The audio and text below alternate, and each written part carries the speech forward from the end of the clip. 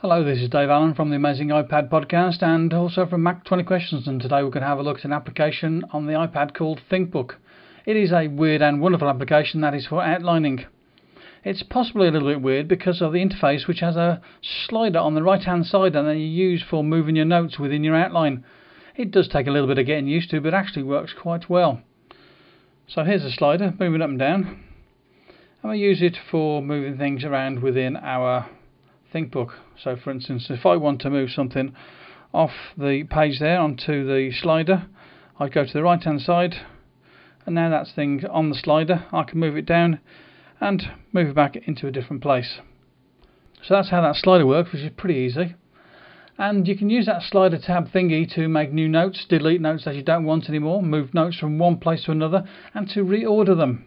Now if you want to reorder your notes, what you do is you move them onto your slider in the order that you actually want them, and then you move them back onto the page in one go, and they will be magically in the correct order. So let's just do that now. So for instance, say we want to have this one here first of all, we want to have this one here second, and we want to go this one here third and fourth, and then let's just put it back in again. So we tap onto the slider, move it to the left, back onto the page again. Now within Thinkbook you can create notes, to-dos, projects. You can do that from the slider as well. And you can also create pages and books. And strangely, it is possible to have books within pages. So you'll have to try and work out for yourself your own metaphor for working within a Thinkbook. Maybe the developer will have to have a think about that one himself and see if he can organise it so it's just pages within books, but still. But in any case, basically what you have, pages and books, are containers for putting in other objects. Those other objects are things such as notes, projects, questions and to-do items. So let's go into one of these pages or books that we have here and see what we've got. So let's go into this sticky video notes. And in here we've got some notes. The notes are the ones with the little dots at the beginning of them. And what I can do is I can tap and hold on that there, and I can turn that into a to-do item by turning that checkbox on. I can add note tags to it, so that if it's for the Amazing iPad, then I click on that there, and that is given a tag.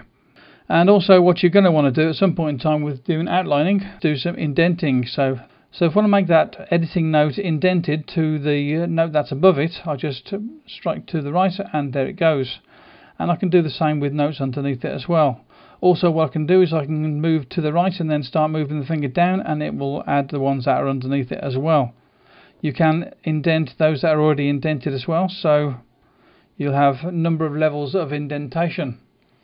And also what you can do is something that's been indented, so this one here with don't do a talking head video, what I can do with that is go to the right side of the screen and move that. It moves a whole lot in one group, as it were. And if I want to put that back in somewhere else, there it goes, slide it back in again. So let's have another look at what you can do with the pop-up that you get. Tap and hold on this one here. I can email a note out, I can send text to Dropbox or get text from Dropbox. That basically is some sort of backup type of thing. And you get some more transfer options, tapping on that there, and you can write the text to a file, or you can read the text back from a file. So let's write that text to a file. So when you're sending information out of Thinkbook, really the only option that you're going to get with this is the form of a text file. The developer is supposed to be also working on a export option of OPML, which is the standard format for outlining, which you'd think you should have already, but there you go. When you consider that Thinkbook is only $1.99 compared to the $20 that you'd have to spend out to buy Omni Outliner, it's definitely well worth a try. So that's all for now for this episode of Amazing iPad and things that you can do with Thinkbook, and in the next video we'll have a look at some of the other things that you can do with it. That's going to be things such as looking at the extra search facilities. The thing to think about with using Thinkbook is, why would you want to use it? Well, if you think in a linear fashion, when you can just throw notes into a ordinary text editor and that'll do the job for you. And if you don't want to go to the other end of the scale, which is to use a mind mapping application such as iThoughts HD or MindNode Pro, then Thinkbook could be just what you're looking for. So there you go, this is Dave Allen for Amazing iPad. So now what you need to do is go and visit the Amazing iPad website, and before you go, don't forget to subscribe to the Wizard Gold channel here on YouTube and click on the like button. Bye bye now.